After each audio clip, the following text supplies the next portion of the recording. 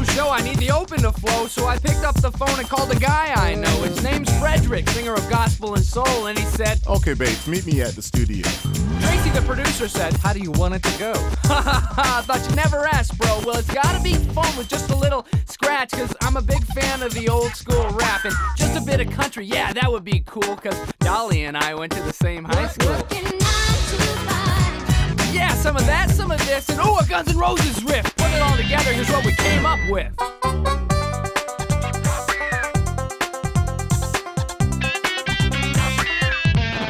No, Bates, that is all wrong. Give it to me. I'll do the song. Oh, oh, oh. It's the James Bates Show. Gosh, it seems like only yesterday that Danny was up in New York City winning the Heisman Trophy. But it was 10 years ago. 10 years ago when this picture was taken, right before the Florida Gators won the 1996 National Championship. There's a bunch of good guys right there. Head coach Steve Spurrier, he's a pretty good coach, and a lot of good football players, a lot of good friends, a lot of good football players that are still playing on Sundays. Outstanding careers in the NFL, a lot of guys with successful careers off of the football field, and a lot of guys with beautiful families now. Bottom line is there are a lot of good friends like Travis McGriff, who actually wasn't there when this picture was taken. Everybody on the team made it except for Travis. He missed his flight, and they had to superimpose him. See how he looks kind of different? And you know, come to think of it, another guy who probably should be there but isn't is Rich Benzing.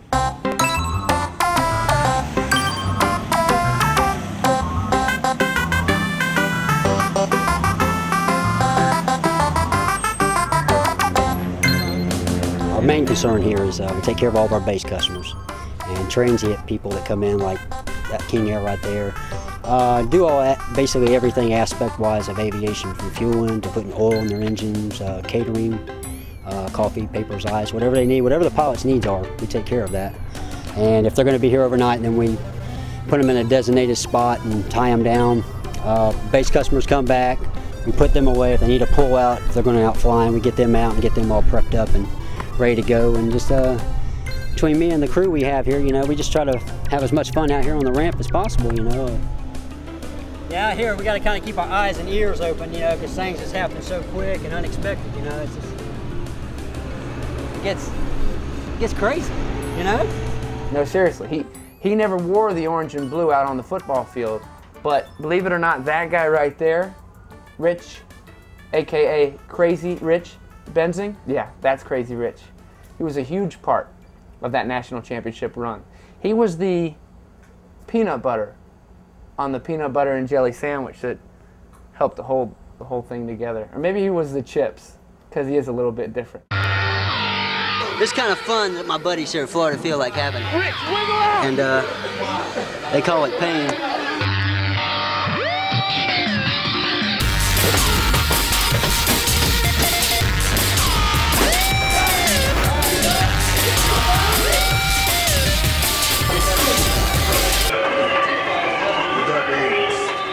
The things he would do is, you can't put into words. You just have to see the guy. He was unbelievable. He is that typical college football fan on steroids. Crazy Bates! He's this little guy. I mean, Rich isn't, he's not the biggest dude in the world. He was maybe, what, 5'6", maybe 125 soaking wet. I think Rich, if you like threw him in a pool, picked him up, put him on a scale, he probably weighs 130 pounds. Rich is not that big. You know, if you at first glance you think just average dude. So Rich, I understand that you're a motivational speaker. That sounds like an interesting job. Can you tell me a little bit about it? What kind of techniques you use? I motivate people in the aspect of dealing with the situation that might arise, say as in a football game, to motivate the player to a level of just all-out chaos, getting in his face, banging your head on his helmet, such as, you know, just banging him and slapping on the pads and telling him it's time to go out and inflict pain. But once he gets talking about Florida football and the pain, you know, it's on. Come here. Come here. Okay, boys. This is what we're going up to Knoxville for. I have to give you a little sample of what's going to happen to Peyton Manning! Oh, yeah. To Peyton Manning. He wasn't big, but he was fearless. He was fearless. No matter how big it is, and God forbid it's a person, they're going down. And Rich is bringing it as hard and fast as he can. This scar right here came from that 93 West Virginia, Florida game. That's originally how I came to know about Crazy Rich, because I was told the story about how he banged his head on a pole and how there was blood just gushing out of his head, and I couldn't believe it. That's how we met Rich, was in 1993 at the Sugar Bowl. Coming out of the locker room into the tunnel down underneath the bleachers there in the Superdome in New Orleans. He was kind of hitting everybody on the pads, and I still don't know to this day how he got a press credential, but he was down there basically right outside the team locker room, and right before we hit the field, he was hitting people on the shoulder pads and on the helmet saying, "Come on, let's go win." And I told him, I said, "Hey man, you know what would really fire these guys up? If you started beating your head on that pole right there." I remember standing there in the locker room area, and there was this particular pole, and it had like a red mark on it, like a paint mark to where they were going to, you know, back equipment up to or whatever and everything. And so just off the top of my head, being spontaneous, I said, okay. I said, check this out. It was a beautiful sight. I mean, he just cocked back and just whoom, whoom, whoom, and just split open, like right in the middle of his forehead. He's just yelling like, "Pain, I want to see this pain." It was on. He was no longer Richard Benzing from Jacksonville. He was Crazy Rich. So he's not the kind of guy that's going to intimidate anybody. But I would think if any player, I don't care who you are, if you're standing there moments before a game and a guy runs up to you and says, "I'll do anything to fire you guys up," and then he bangs his head against a pole and blood starts rushing out of his head, I would think that's going to get people excited to play a little football. Obviously, Steve Spurrier is an incredible coach, and he had a great coaching staff those years that I was at Florida. But there wasn't really, in Spurrier included, there wasn't really that fire and brimstone, stand up in the locker room, let's go kick their ass kind of guy that would really, really motivate us before the game. And we kind of found him that night in New Orleans. Crazy Rich Benzing, from that night on, was forever a part of University of Florida football.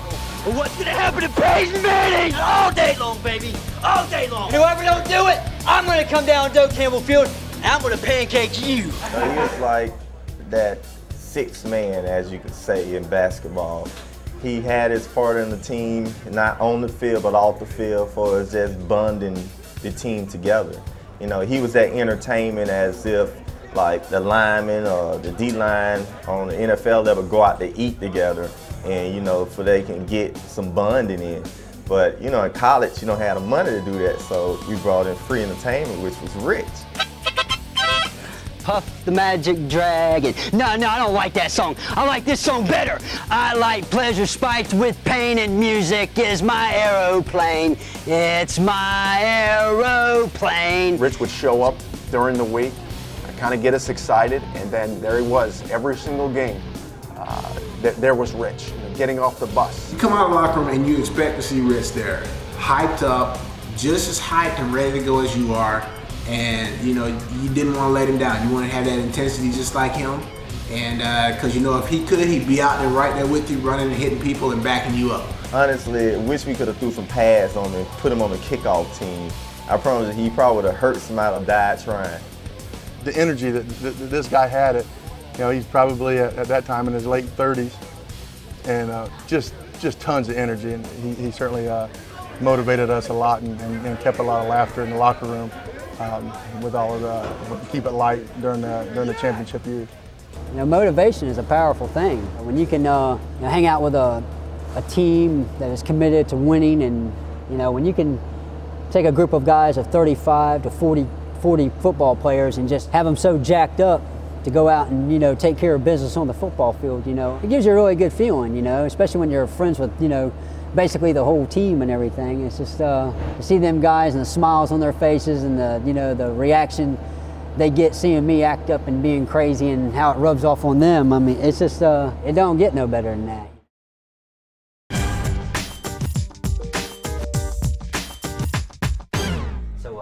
So he's rolling out, and he's watching Ben Hanks come like this, and he's trying to deliver the ball downfield, and he can't do it. And he went to, as soon as he made that turn right there, here's Monty Grow just. Hi, welcome back to the show. We're reenacting the big hit Monty Grow on Studstill, West Virginia, in the Sugar Bowl in '93. This is this guy, Crazy Rich. So he. Studstill's back in the pocket, and he's looking. Looking. Here comes Ben Hanks from the right-hand side. And Studstill kind of gets a beat on him, and he's going to go to move, and when he turned to get away from him like that, here come on, boom! The sound that echoed through the Sugar Bowl, I mean, it's just, you can still hear it to this day. You could walk in there, and that, just like that, you can hear it. And that sound just echoes through my mind, sometimes at night. Rich, wake up, man. Rich, you're going to be late. Workout. Rich, wake up. Wake up, it's time for workout. I'm already ready. I'm ready. Let's go.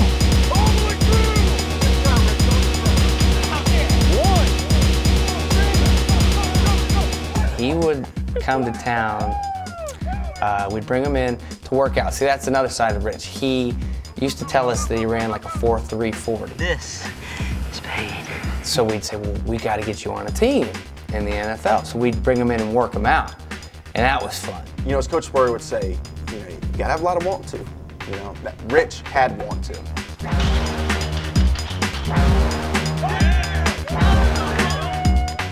With pretty much every team in the country, especially here, there was a time that you could spend some time with your family on the road, you know, whether it be in the hotel lobby, but friends, family, well-wishers, as they were called, were not allowed in the room. So Jamie Speronis, Malcolm Jowers, you know, those guys were in charge of the bed check. Doc Lucky, and they'd go around and, you know, Nick Traver, you here? Yeah, we're here. You know, they check us in. Okay, go to bed.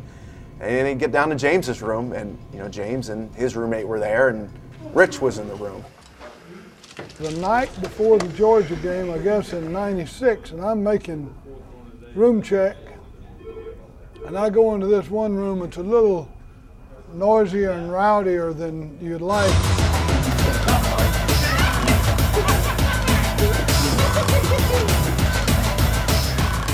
And you go in there and find a guy named Zach Pillar and a guy named James Bates were kind of had Crazy Rich in there with them. And Crazy Rich was in there eating Coke cans and banana peels.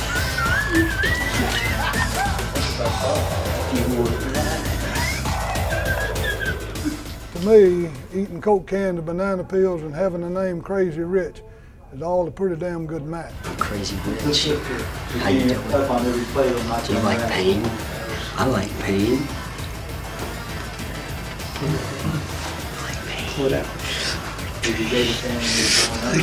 We didn't bring him to town just for football games, and we didn't bring him to town just for motivation for football.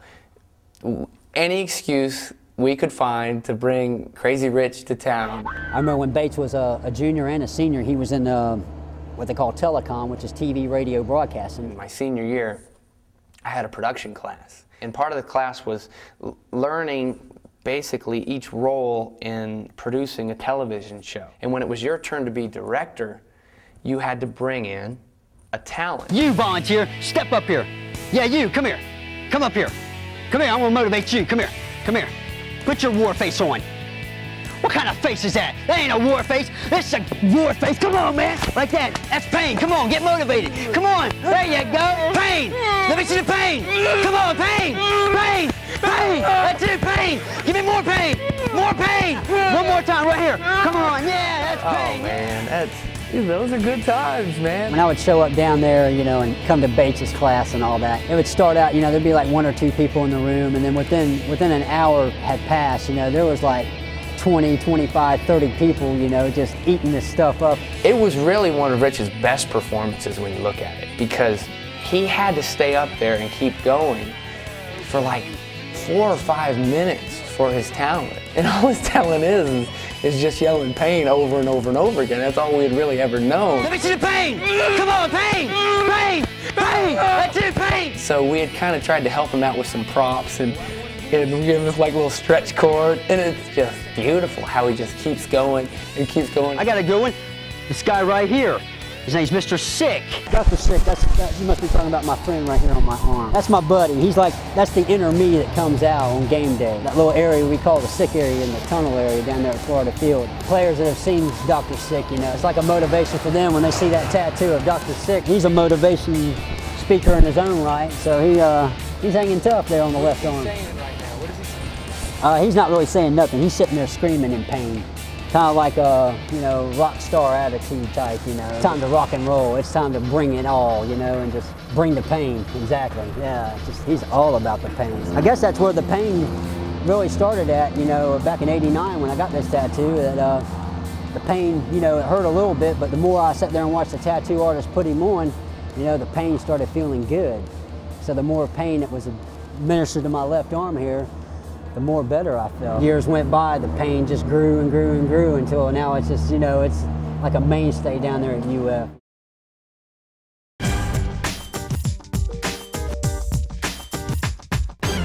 So this is where it all went down. This is the sick area, as Rich liked to call it, right here in the tunnel, waiting on the Gators to come running out. And a lot of motivation, a lot of pain took place right here, but it didn't always take place right here on game days.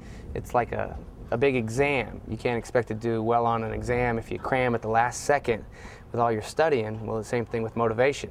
You can't get all your motivation at the last second. Sometimes for the big games, like an FSU game, Rich would have to come to town early, like a Thursday, start the motivation in a big way. And in 1996, before the regular season FSU game, the motivation was on in that locker room in there. It was 2 days before the Florida State game, and I had ventured into the locker room area after practice. At the time, is when the locker room had these giant blow fans where they would throw all the pads down in front of to dry off. And I decided to climb up on one of these giant fans one afternoon while everybody was in there in the locker room, and I just started talking. Are y'all up for this game against Florida State? Because I tell you what I heard on the news today I didn't like. Peter Bolwell is the main mouth for Florida State. He says in order to stop Florida, shut down the offensive attack, is to get to Danny Werfel. Is this what needs to happen to Peter Bolwell? On every play! Every play! Every play! Every play! It needs to happen to Peter Bolwell. One more time! A couple players started chanting my name, and within seconds, the whole locker room was just chanting my name, screaming, Rich, Rich. Rich, Rich, Rich. Rich, Rich, Rich, Rich, Rich, Rich. Hey! Hey! Hey! Hey! Hey! Hey! Hey!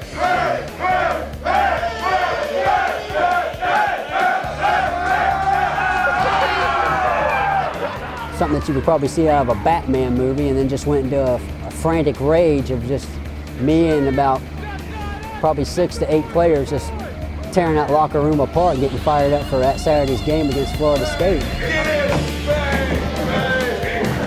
And he gets up, fired up, and just goes on a rant and looping around the locker room and throwing trash cans, and he broke Tony George's mirror.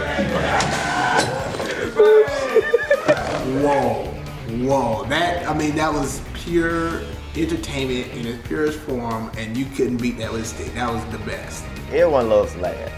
You know, he was better than trying to go see Cedric the Entertainer or Bernie Mac. You know, he was right here, and he enjoyed being around us, and he always picked our spirits up, even after bad practice or whatnot. We knew we could count on him. Call him, and he'll show up ready to do his thing. So everyone sat around and waited for him to show up and enjoy every moment that he gave us. If you guys didn't have a guy that was a cut-up guy, a guy you could laugh with, that season would have been very serious. That team had a lot to prove that year. And I think there was an enormous amount of pressure because of the way the previous season ended. There was an enormous amount of pressure because of the past history of the program and the games and the championships that the team had won. Yet they hadn't won that national title yet. So I think if you don't have it, he was almost like a pressure valve where you turned him on and then all the pressure in the air just went.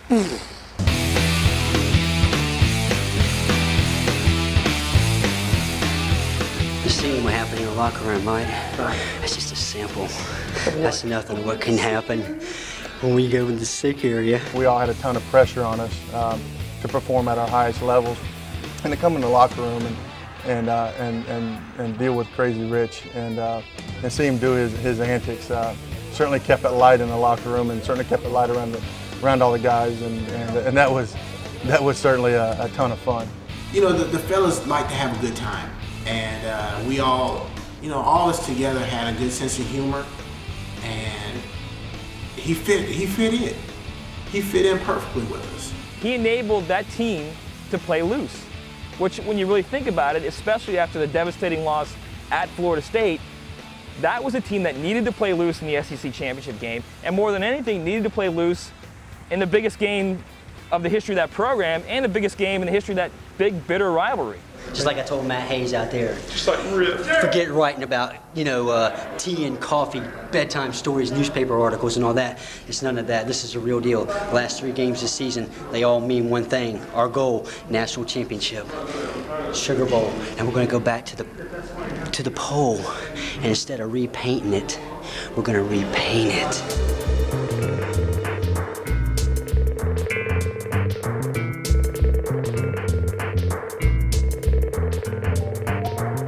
He always brought a smile to my face and everybody's face around here. We're in the orange and blue, and I just think he found the right group of guys to kind of get it all started, you know, for good reason. And he helped us to win it all. I've been to a lot of campuses, covered a lot of college football games, seen a lot of crazy fans, gotten some emails from a lot of crazy fans. None of them come close to Crazy Rich. He is on a level far above anyone else, just for his complete and utter passion for his team and for the game. It's been rewarding, and you know, I just look forward to, you know, this coming year and then 50 years after here, because I plan to be around a long time, and I plan to be down there in that tunnel area, getting kids that ain't even conceived yet fired up one day, and it's just going to be yeah, something for them to look back on and remember, and you know, to talk about them to their kids, and it's just about a bunch of pain, and that's what it's all about. Life is pain, you know, but pain don't have to be the kind of emotion where it hurts you. It's an emotion that can make you stronger. Yep, 10 years ago, 1996, national champions. Got the paint here in the swamp to prove it. We've also got the pain to prove it. The nice pain, the motivation behind the 1996 national championship. Hi, how you doing? Word has it Rich Bensing has just been spotted here in Gainesville. We're going up to the Oaks Mall to check it out. Go. Daddy! Oh, yeah! Hey, what do you feel like, baby? Woo! What's that?